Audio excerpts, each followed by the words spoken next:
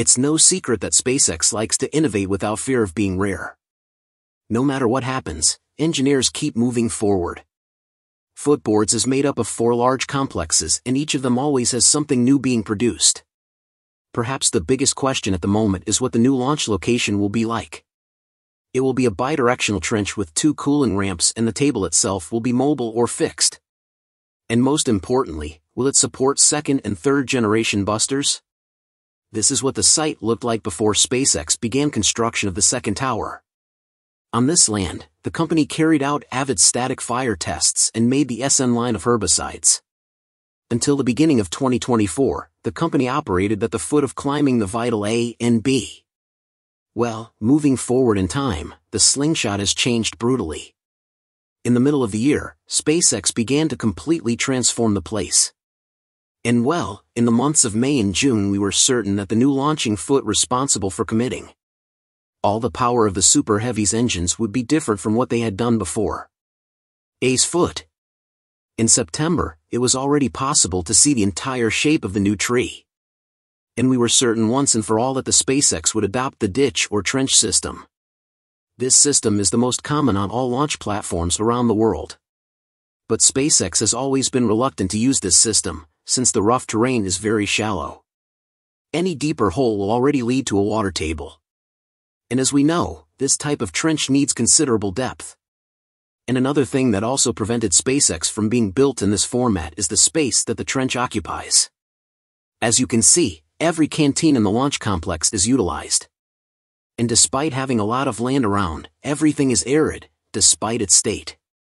And it is environmental preservation. Just to be able to expand and have this little piece for the construction of B's foot. It was almost 2 years of bureaucracy. In a land surveying process, SpaceX certainly lost out. As part of its ambitious plans, SpaceX aims to complete its new launch system by mid-2025. Theater hands is slower to build due to its complexity. A's foot has proven to be very effective, and so far there have been 6 vols with this system, in addition to a series of static fire tests with a blaster. SpaceX doesn't give less point, and as they are developing the 2nd and 3rd generation narratives, new launch hardware will also be required. And while A's foot model is very good, it still takes a long time to get it operational after a flight. Well, my friends, we have already seen what the place was like in the past, the construction of drag, the shape of the trench, and its importance for the future of launches at Starbase. Now let's see what the money has already done, and try to speculate what the entire table set will look like. Well, in August SpaceX started preparing an area in the patio and sand test for the construction of the table. The first pairs we saw being placed at the beginning were sort of support pillars. 4 main ones and 8 auxiliaries. Soon after this, 4 sessions were placed on the first floor. Speculation of the sequence of the part, where the inlets may be from the table to the main structure, with that of a possible transport system if it is mobile. Well, as of the date of this video we have the 2nd level complete, and I saw the stretch for 8 pieces. This area can contain all the propellant piping, as well as all the electrical parts. And will it also be what will be installed of the booster fixing clamps? There are 20 clamps in Toya, and in addition to securing the booster, the SP6 uses them to initiate the ignition of the 20 engines of the external ring. The upper part could be composed of a water-cooled plate, divided into 16 pieces, and it is already possible to see some pieces in the yard. It is still unclear whether it will be a new model, whether there will be more than one, and whether it will be attached to the table or will remain on the base platform of the trench. If this is indeed going to happen, they are quite confident in this new system, as it has not yet been tested. Well, whether it's a mobile platform or not, it will have to have an extremely low maintenance chain.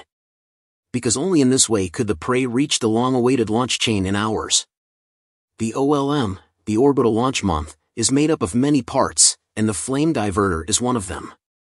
Just like the table, the system responsible for Raptor motor content also holds many mysteries for us. Well, it's already clear that B's foot will have a ditch to contain the flames. This system is one of the most used in the world, and its main benefit is the directed flow of hot gases and the combustion byproduct away from the main structure. It is also ideal for reducing noise in the event of an explosion at the base of the rocket, as the trench may contain a good amount of debris. But my friends, there are still many unanswered questions, because SpaceX is getting ready. Well, the first question is, will it be a two-way or one-way ditch? Well, this doubt arose because, in Santes, these two pieces appeared. This is the main part for the construction of the vertical ramp that is reflected in the water. And as you can see, there are two, plus a massive amount of other pieces around.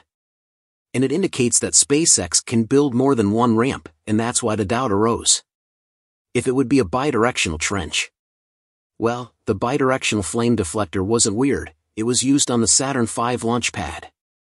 Well, my friends, this dual system test can fall apart for two reasons. First, the direction the flames would face on one side. In this schematic leaked a few months ago, it shows that SpaceX intends to build a facility for the production of oxygen. And the flames from the ditch would go straight towards this factory.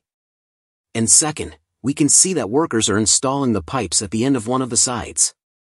And furthermore, the tour itself is not centered with the trench design.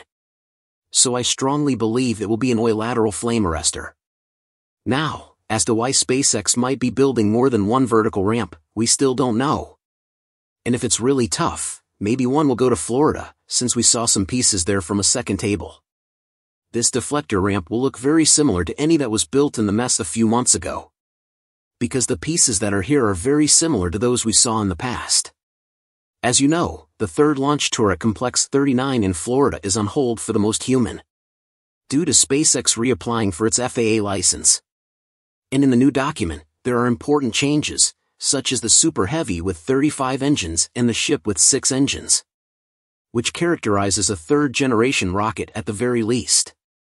And as we saw, there are already some pieces on Robots Road, and it is possible that the second table is under construction.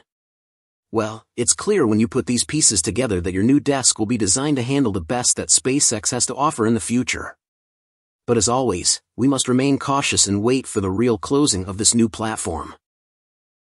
And that's about it for today's episode. Thank you so much for tuning in, and that's all for today's update. If you enjoyed watching and found it useful, please make sure to subscribe to my channel and hit the like button. And if you want to support our channel and if you want to be up to date, you can become an exclusive member, so click on our perks through the link in the description below. Thanks to watching and see you next time.